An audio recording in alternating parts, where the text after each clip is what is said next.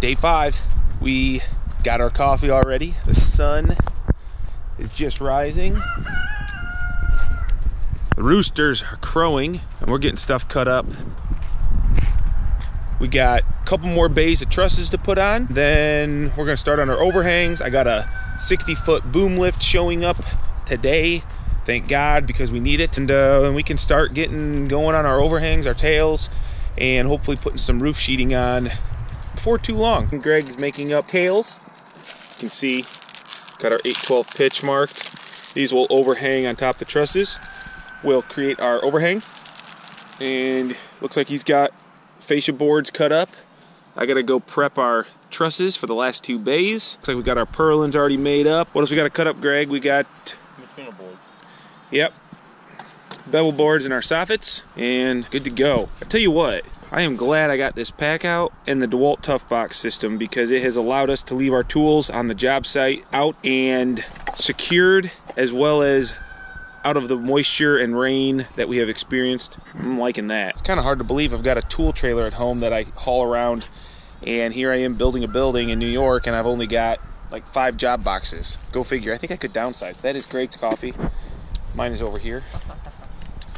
Let's get it going.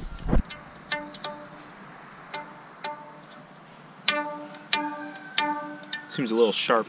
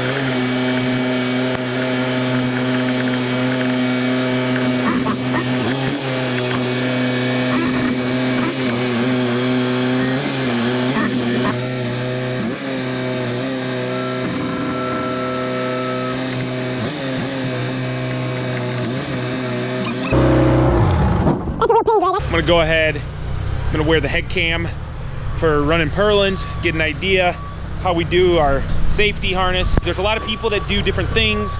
My thought is I'm gonna try to do the best I can, because in the end, I wanna go home at night. So we try to do whatever we can to be safe. So I got the head cam, I'm gonna show you how we do it. Now typically, I'm gonna have my scissor lift, and I'm gonna put that down at the bottom of the roof, or I'm gonna have it over on the edge where we run our purlins from.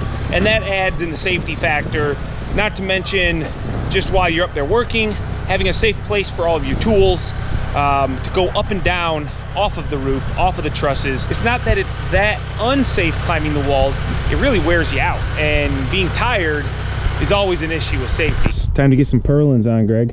Wow, dude, look at you.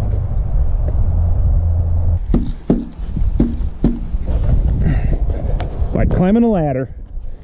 I hate ladders. You can see here we got a pre-drilled hole for a 60, but on the connections we don't ever 60 them, so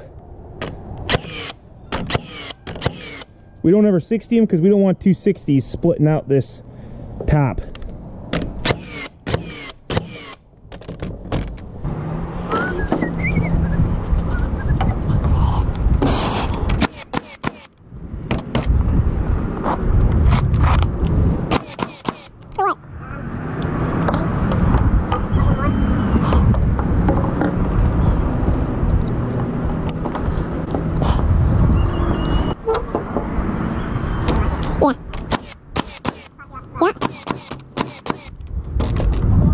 Here is the flat top on these trusses. They're too tall to go down the road without special permits, so truss manufacturer cut them off and be a piece that'll go on top. So these flat boards will get laid out 2 foot on center, and then they will get nailed right on top of them. Just got done putting up our second to last set of trusses. We got lunch we're gonna eat. Our boom lift should be showing up quite quickly, getting ready for some roof sheeting. That is our big push. We gotta have that done. Today is Friday. We gotta have that done by the end of the day, Monday.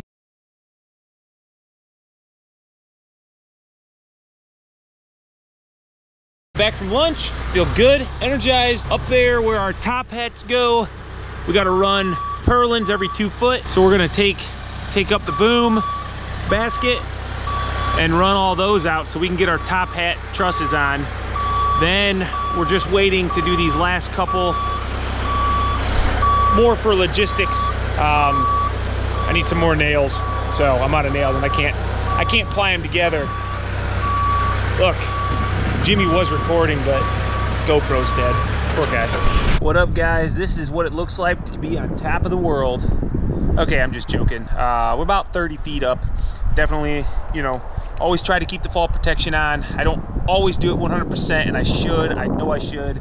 So should you guys. Big thing is, you know, I always try to keep wrapped up around solid framing. Not like a wimpy board that's going to break if you were to step on it. But you can see here, this is what we got to do to prepare the top of our trusses. So that's what we're going to work on next. Got some top hats on. The way they spec it is carry a scrap piece, top cords, so it kind of laminates it together, and then gets toe-nailed on each one of these purlins. Hitachi framer, I'm telling you, it's legit. This thing is obviously, it's gasless, it's cordless, 30 degree nails. And I mean, look at this. Can you see those toenails? I'll do another one just so you can see it. Look at that.